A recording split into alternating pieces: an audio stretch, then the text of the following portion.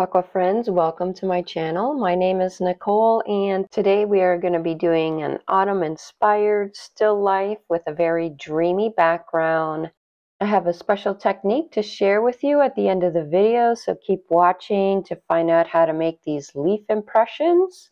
They're very subtle and they just add a gorgeous addition to the different textures in the painting. So let's get started. We are going to do the background first, working wet on wet.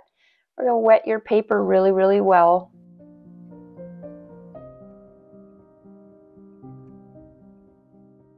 And then I'm adding in some autumn colors. I have chosen to work with some raw sienna or yellow ochre will work as well. Burnt sienna, burnt umber, some sepia, touches of iso yellow and quinacridone sienna to get these punches of gold that you're seeing right here, these bright colors.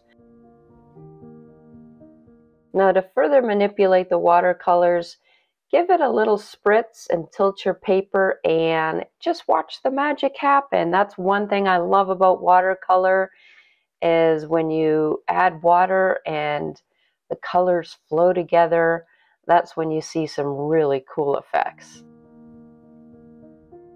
So while the paper is still wet, I am adding some salt to get some different textures in the background.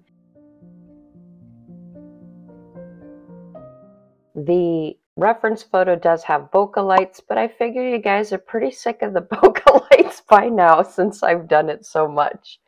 I do love bokeh lights though, they're just so much fun to paint. So I decided to add salt. Now here's a tip for you. If you're happy with the amount of salt that has worked and you don't want to let it go any further, you can brush off the salt to stop the activation process. So that's what I did just there. You're going to let your paper dry completely before we start on the branches or leaves, or you can assist the drying process like I am. So I'm starting with adding leaves to the bottom of the paper, and I'm using the same colors, some browns and ochres, burnt sienna, and sepia.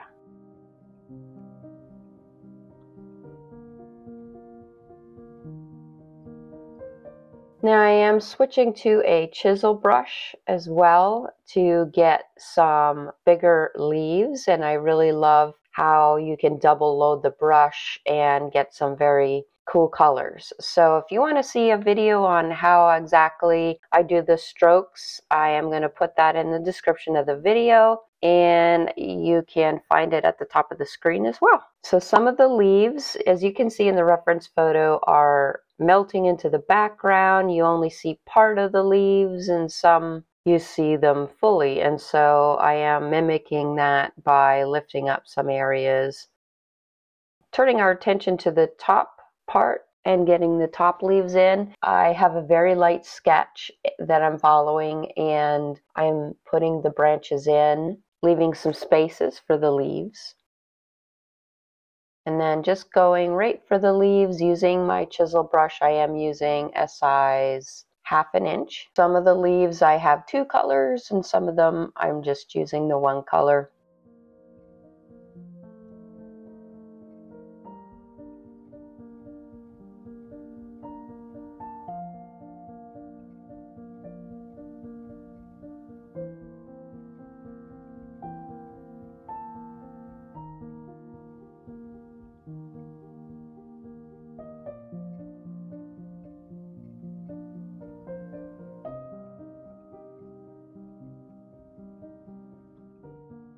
Now I'm putting some distant branches. They're too sharp, and so to soften that, I am just brushing over a damp brush so that the edges will turn fuzzy.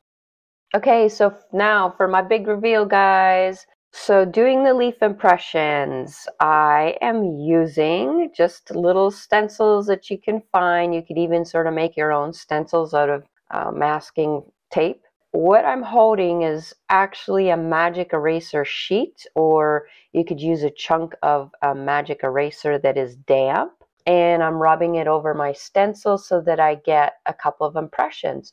Now I'm further lifting with a piece of paper towel. So I'm doing this, of course, where you have enough paint to lift in some of those darker areas. and it just adds another dimension to the painting, which I think is very pretty.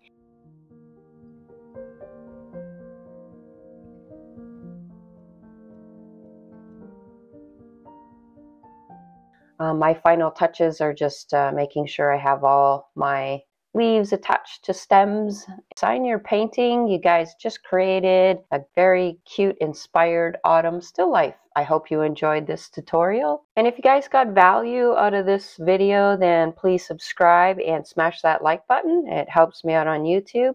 Much appreciated. See you guys next week.